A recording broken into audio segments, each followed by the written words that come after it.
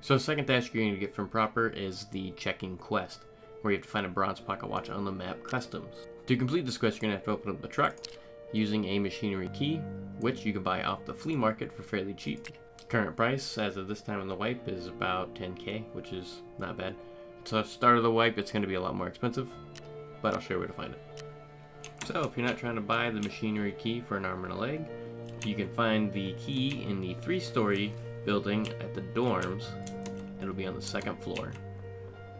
Come in the door, and there'll be a bed right here in front of the door. You're gonna hop on top, go inside, and check these jackets.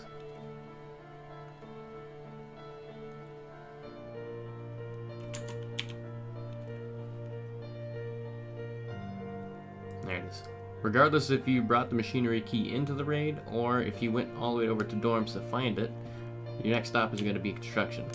You're going to come up to this fuel tanker right here, and for convenience sake, I have already unlocked the door, but your pocket watch is going to be located right there.